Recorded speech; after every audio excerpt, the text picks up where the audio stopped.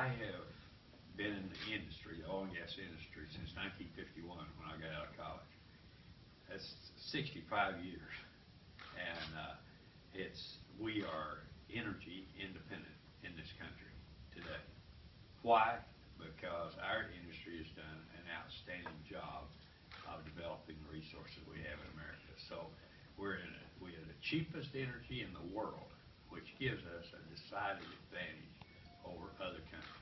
Cheap energy will trump cheap labor, and that's what we've been competing against. And so I appreciate being invited out here. I feel a little bit like I'm by myself, being the only conservative in the group. But well, Joe is not. Joe's closer to the center.